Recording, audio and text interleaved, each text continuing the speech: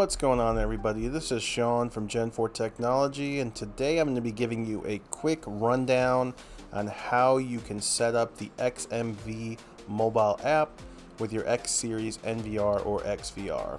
So first thing we're going to do is we're going to hop on over to our mobile device, whether that be iPhone or Android, and we're going to go to the App Store. So on iPhone, it's going to be the Apple App Store. On Android, which will be what I'm referencing, we're going to go to the Google Play Store. So I'm going to open that up here.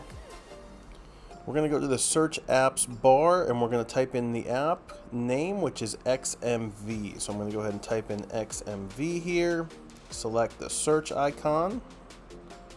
As you'll see, XMV will pop up with G4 Direct as the publisher underneath. We're going to select it and we're going to select install.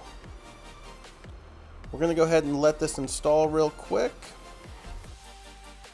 And then once it's installed, we're going to go ahead and select the open option. You're going to want to go ahead and allow all of these pop-ups. And then if you'd like, you can go through the little tutorial it gives you, but I'm going to go ahead and just skip through these real quick. So I'm going to hit OK, and then I'm going to hit back and just get us to the main view. So I'm going to skip through all of these. Alright, so we have the app downloaded and opened.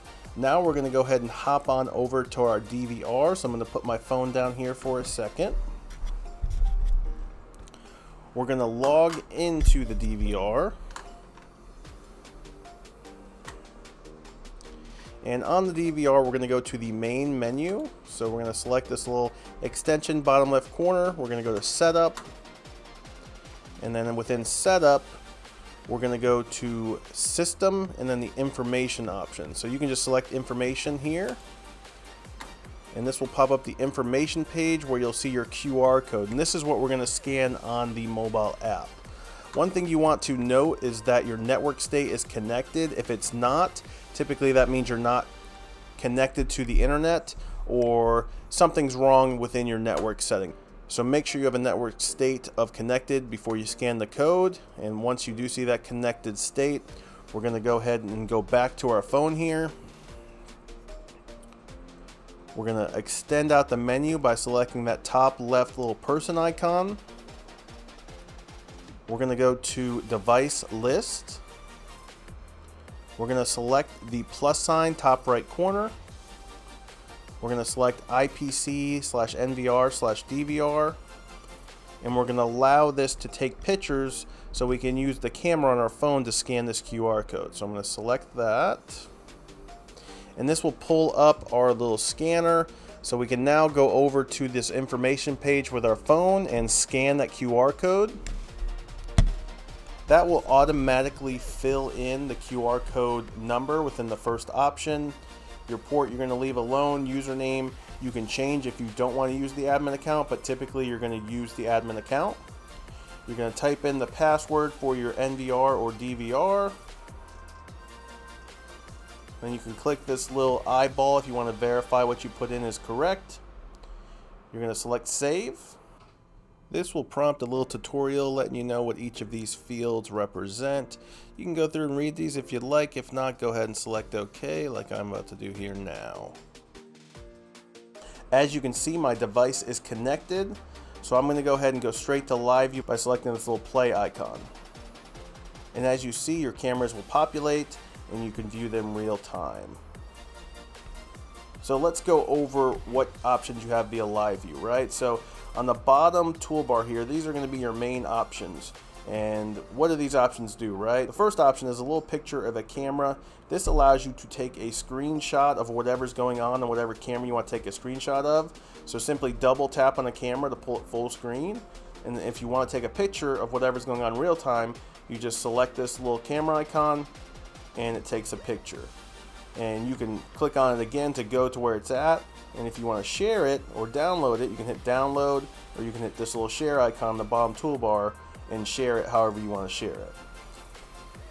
I'm going to go ahead and delete this since I don't need it. We're going to go back to live view. Next is going to be recording. So you see this little recorder icon. If you select that, it will start recording the live real-time video that's currently going on. And then when you want to stop recording, you select that camcorder again. and then it will save that footage to your phone. To go to that footage, all you'll do is you'll select this little person icon top left corner. You'll go to File List, and you'll see your recorded video within this section, in which you can select it and you can share it via this bottom toolbar, same as the snapshot, or you can download it to your phone. Next, you have the little 4 grid box option. This is where you can select what view set you want to view on the app. So if you want to change it to a 4 view, a 9 view, you know, some of these customized views, this is where you can change that. This little audio icon, this turns on the audio, so if you have any cameras that have a built-in mic or have an audio mic connected to it, this is where you can turn it on and listen to that audio. This little microphone icon, this allows you to talk out of the NVR. So if your NVR supports an audio output, you can connect powered speakers to that audio output, and when you click this little mic icon, you can start talking out of the NVR output. If your camera supports a speaker, you actually are going to do that through this little top right icon. So if you click in the camera that you want to talk out of, you'll see a little mic icon in this top right corner, and if we click on that, then we can talk out of that camera. A few other things, you have this little alarm icon. This will turn on the siren of the camera if it supports it. So if you have like an active deterrence camera, you click on that, it will trigger that siren manually, and you can use that to scare away intruders and such. The little light icon underneath that just turns on the light that's within the camera. Similar to the alarm, it's just going to trigger a white light if the camera supports a white light. And the same goes for this little colorful red and blue light. That will just trigger the red and blue lights if the camera supports those. If you want to view playback, all you have to do is select this little play icon via this middle bar, and that will pull you straight to playback. Gives you a little tutorial again of what each of these options do. You can hit OK, and to play back, you can select the camera or cameras you want to play back. You can select the date via this bar down here that you want to view playback from, you know, and change it. These little red dots signify what days have recorded footage on them.